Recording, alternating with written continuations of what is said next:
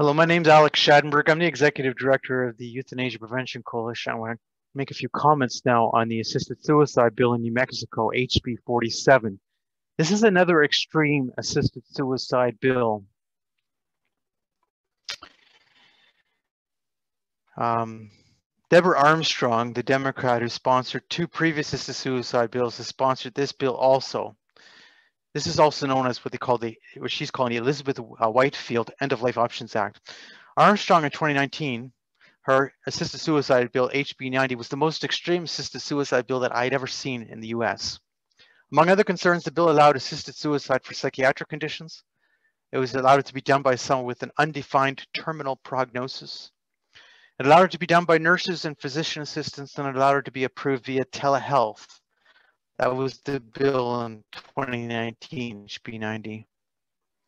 Similar to HB 90, HB 47 expands who can approve and prescribe lethal drugs from physicians to healthcare providers. But why am I saying this? In all other jurisdictions in the US, assisted suicide must be done by physicians. In New Mexico, HB 47 is suggesting it be done what they call by licensed physician assistants, osteopathic physicians, nurses who are registered in advanced practice, as well as physicians. So they're expanding the group of people who are capable of prescribing and approving of assisted suicide. Expanding this list not only increases the availability of assisted suicide providers, but it also enables lesser trained healthcare providers to approve and prescribe lethal assisted suicide drug cocktails. And what's important about this is that we're talking about controlled substances, lethal drugs. Before also who can counsel a person when a healthcare provider questions the ability of a person to consent. Now, this is important.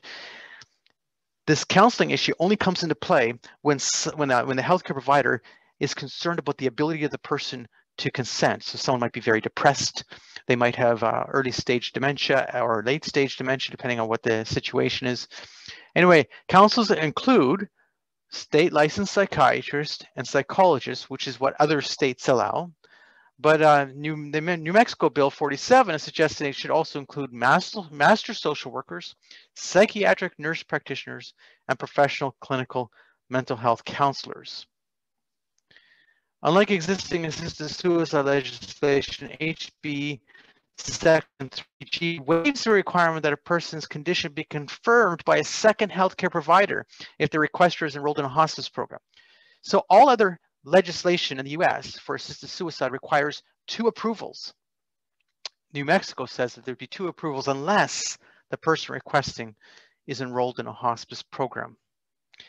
This is very concerning because some people who are enrolled in a hospice program are not yet necessarily dying, meaning they're concerned about their situation, so they have enrolled in the hospice program. Unlike existing assisted suicide legislation throughout the US, HB 47 does not require a 15-day waiting period, but only requires a 48-hour waiting period that can be waived if the healthcare provider believes that the person may be imminently dying. Now, what's important about this is that studies show that the will to live fluctuates. So actually, removing the normal 15-day waiting period and making it a 48-hour waiting period, and then allowing that to be waived, actually denies someone effective choice. Therefore, HB 47 technically allows a same-day death. A person could request assisted suicide on a bad day and die the same day. HB 47 tramples on the conscience rights of healthcare providers. The bill states that healthcare providers who are unwilling to carry out a request for assisted suicide shall inform the individual and refer the individual to a healthcare provider who is able and willing to carry out the individual's request, or to another individual or entity to assist the requesting individual in seeking medical aid in dying. This is a form of direct cooperation. This is requiring someone who opposes assisted suicide to have to do a referral for the purpose of assisted suicide. Assisted suicide bills are not what they appear to be. Many people support assisted suicide based on the fear of dying a bad death, but legalized assisted suicide does not alleviate that fear because sometimes it causes a bad death. The Medical Express reported on September 8th, 2020, A little known secret, not publicized by advocates of aid in dying, was that while most deaths were speedy, others were very slow. Some patients lingered for 6 or 9 hours, a few more than 3 days. Assisted suicide deaths this is referring to. An article published by the Seattle Times on March 5th, 2017 describes the lethal drug experiments that are being done by assisted suicide doctors to find a cheaper killing alternative. So what they were doing is they were saying the assisted suicide drugs are too expensive. We want to find a cheaper way to cause death. The first second alternative turned out to be too harsh, burning patients' mouths and throats, causing them to scream in pain. I believe around 31 people died with that first alternative. The second drug mix used 67 times has led to deaths that stretched out hours in some patients and up to 31 hours in one case. Assisted suicide bills are not what they appear to be. HB 47 is an extreme assisted suicide bill.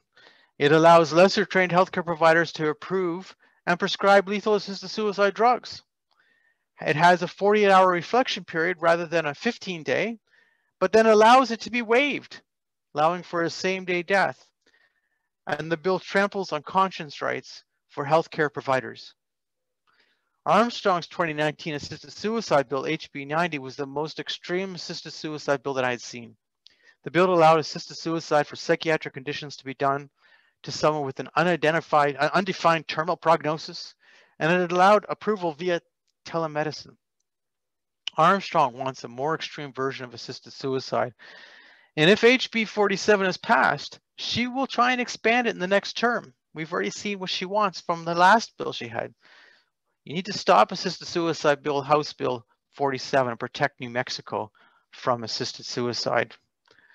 You need to contact your legislators. You need to tell them that HB 47 is an extreme assisted suicide bill, that we don't need assisted suicide, that in fact, some deaths by assisted suicide are not good deaths. In fact, there's been a fair amount of suffering. We need to talk about what assisted suicide actually is and how it's actually done. People don't understand. They talk about this in theory and they say, oh, I want a painless death. I want a quick and painless death. And they don't understand that the drugs that are being used for assisted suicide don't always lead to a quick or painless death. We need to say no to this. We need to provide care for our people in New Mexico and not kill.